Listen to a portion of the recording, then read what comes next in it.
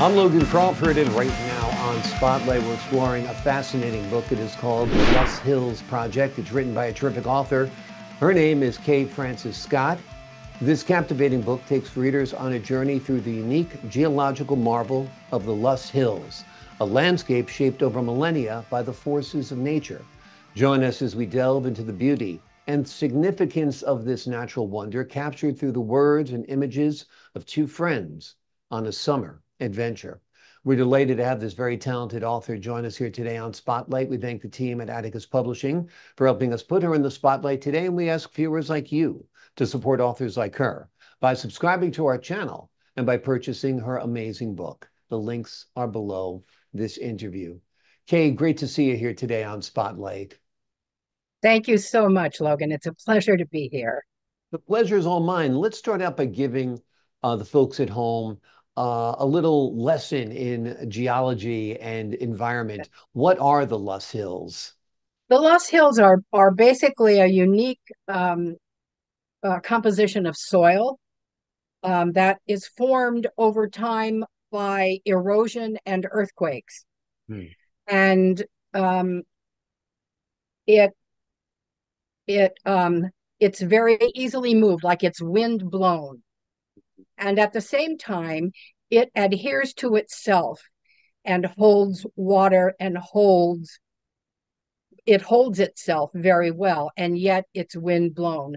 So the land beyond the Loess Hills, like the river bottom, is a great place to plant. It's a good soil for planting, but also it only exists in one other place on Earth, and that is a certain province in China, which I would have to look at my book to remember the name of the province. But in the like hundreds of years ago, there was an earthquake. Aha. it's it's the Huangtu Plateau. It's 640 kilometers covering the upper reaches of China's Yellow River. And on January 23rd of 1556, there was an earthquake in Shanxi during the Ming Dynasty, and it reportedly killed 830,000 people. But that's part of what formed the Loess soil in China. So it only exists here in Iowa and then in that province in China. Amazing. That is an amazing story and a good backstory for your book. Let's give the folks at home an overview of what your book is about. Tell us a little bit about the story. Well, a friend of mine came to visit from New York, and I lived there a very long time. And we're both actresses, and we probably met at an audition a million years ago. She flew out because she'd never been here, although she's traveled a lot. And we decided to take a day trip. Mm-hmm. So got in my car and toured the Loess Hills. And Carla Louise has, as I say, traveled a lot. She takes wonderful photographs, always has. So it was her idea.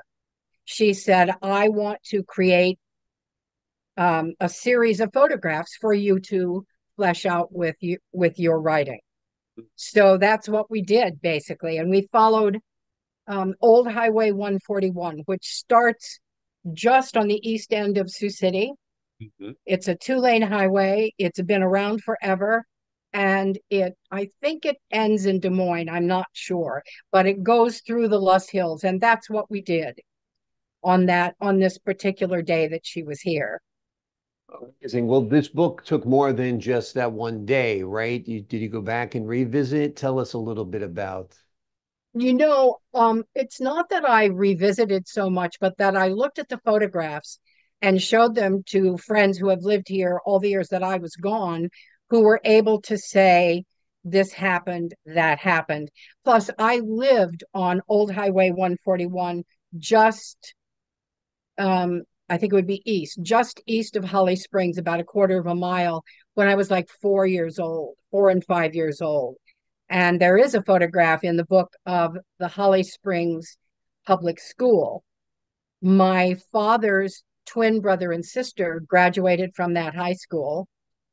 I went to that kindergarten and halfway through first grade before we moved to the town of Salix, where I grew up.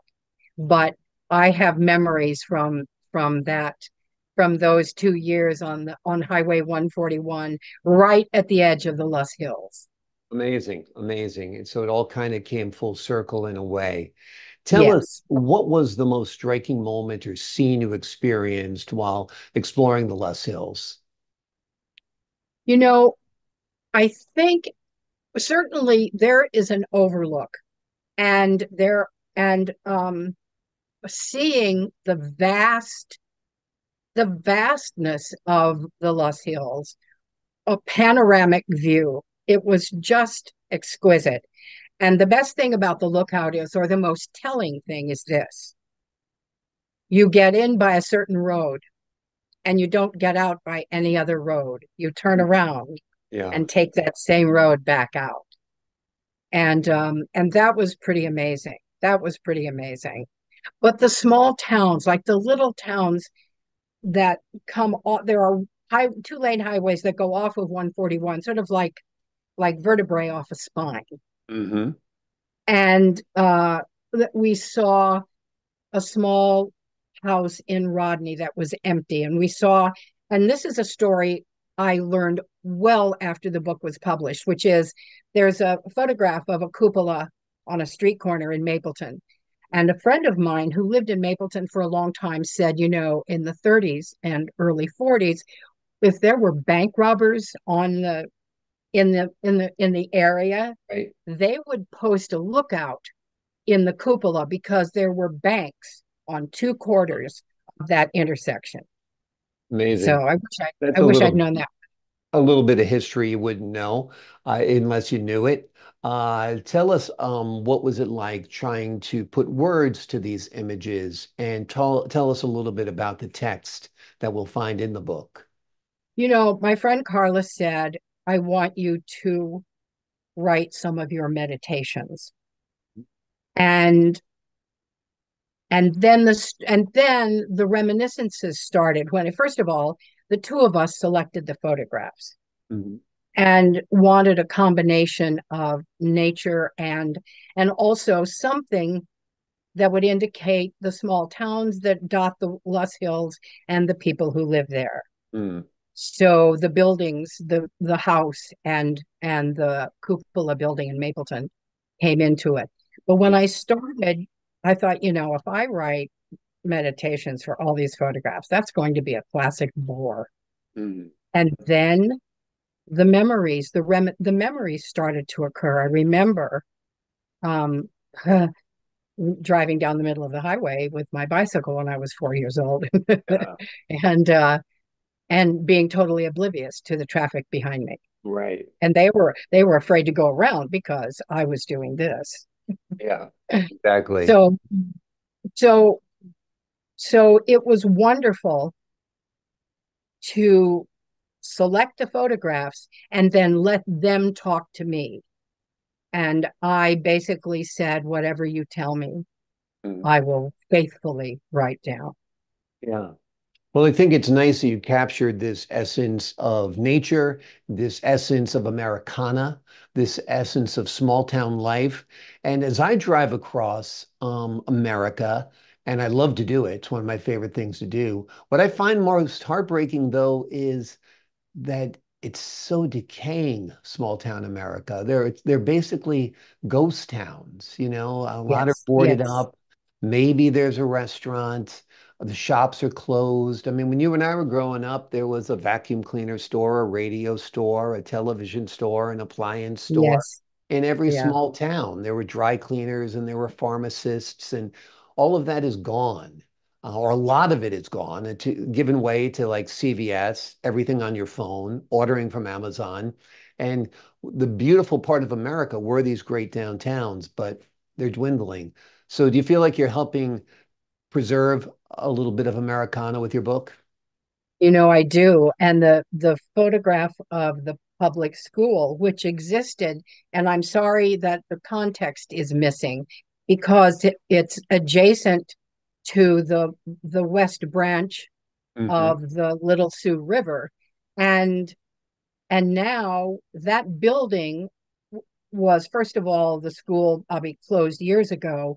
The Right. town was declared a floodplain, so people can't build there. And the building underwent a couple of transmogrification, sort of. Mhm. A factory guy bought it and began to build items to specification in that building. And now it's gone altogether. Mm. It's gone altogether. And the town is nearly gone. Not Yeah. quite. But when we lived there, there were two gas stations and a grocery store and a public school, Yeah. and they're all gone now. Yeah. Same with my hometown. We had department stores and we had a real life, a real community, and it's gone. So Yeah. I think you've done a great job preserving that, plus informing the folks at home about the Loess Hills. The name of the book we've been exploring today is called The Loess Hills Project. It's written by Kay Francis Scott, and it is also has beautiful imagery and pictures taken by her good friend. Her name is Carla. Louise Manzo. And she's taken wonderful photos for this book. It's a captivating book that takes readers on a journey through the unique geological marvel of the Loess Hills. It's a landscape that has been shaped over millennia by forces of nature. It's a great book. You'll love reading the prose and you'll love looking at the pictures as well. And you'll probably want to go visit this beautiful section of Iowa. Kay, thanks so much for joining us here today on Spotlight. Thank you for having me, Logan. It's been my pleasure. Pleasure's been all mine. To the folks at home, I'm Logan Crawford, thanking you for your time this time. Until next time on Spotlight.